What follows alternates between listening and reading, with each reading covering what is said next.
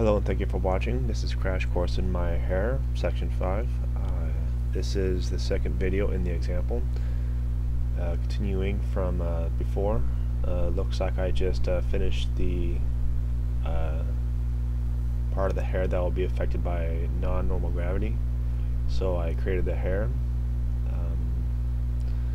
and I'm setting up the aerodynamics, getting ready to style it with the aerodynamics.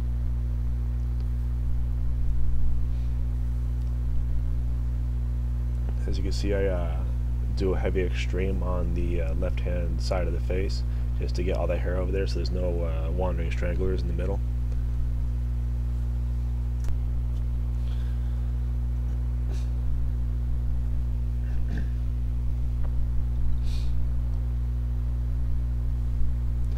And I'm setting it to current so I can work with those curves instead of the spiky curves. Now I'm going to the specific UVs. As you can see here, I have a ton of CVs on the long hair, but you saw I selected the front UVs, or sorry, the front CVs, and put a transformer on it. That way, or transform constraint. That way, I can actually control and manipulate the front part of the curves instead of it totally being affected by the aerodynamic.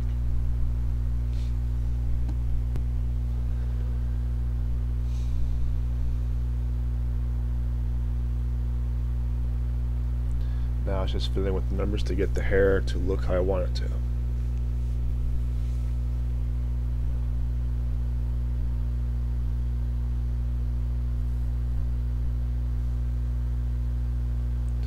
Looks like I was pleased with that result, so now it's time for me to get the bangs taken care of, so I'm getting that done.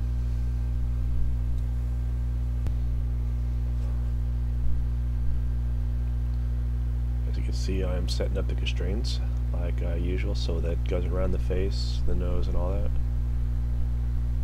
And after I set everything up, it's once again back to the air to get the styling of the hair. Since it kind of sways down the face and to the left of the eye, I want to do my best to make sure it gets as best as possible, as close as possible, before I actually start doing some fine detail, which I won't be doing considering this is an example. This is just more like how to get the general basis of what the hair should look like, or how you can style the hair.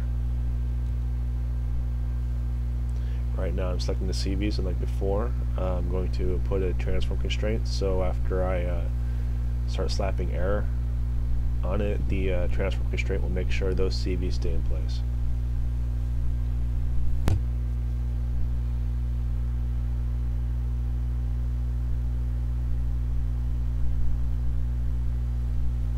As you can see, I'm working in sections. The tip of the bangs, I'm sorry, the base of the bangs are I'm pleased with, so I set the curves there, put another transform constraint, and now I'm going to be working with the air again to try to get the swift and the sway from the bangs. Looks good, so you can see I set it to the current, go to the start, and I'm putting everything as static.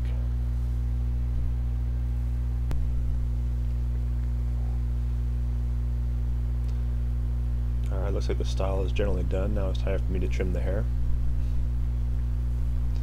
Going to start curves, going to sub-objects, and going to CVs, and selecting the lasso tool, selecting the CVs I want to trim out with the hairstyle, and just deleting them.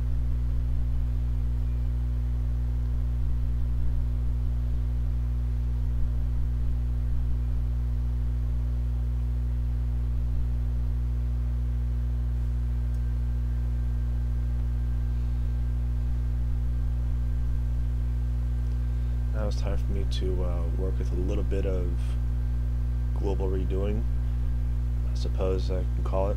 So I selected all the CVs and putting a lattice tool on it, just so I can modify everything just a little bit.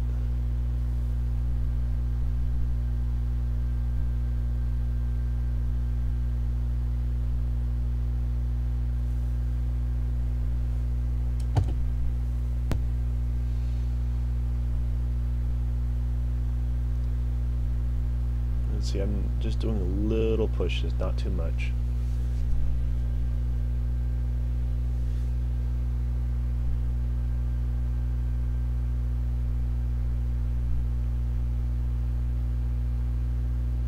Problem is, with running Fraps, with running the hair dynamic system, with all these curves in Maya, my computer is really starting to chug, so you can see it's just skipping around, making things a little bit difficult for me.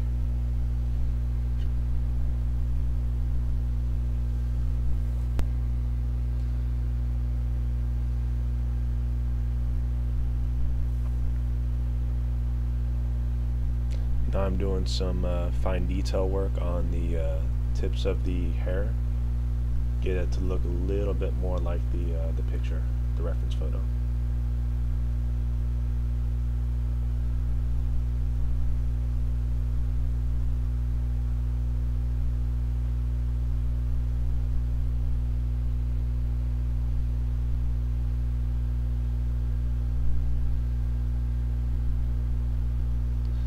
Alright, now it's time for me to do the final touch, make it look a little bit more natural. So I put it back in the dynamics, make everything dynamic, assign all the constraints to it, and now I'm just making gravity kind of release it from the constraints, and I am putting the start curve attribute up a little bit so the dynamics stay with the curve. But really, that's it in terms of general hair general hairstyling. Thank you very much for watching, and next video I'm going to talk about color and shading.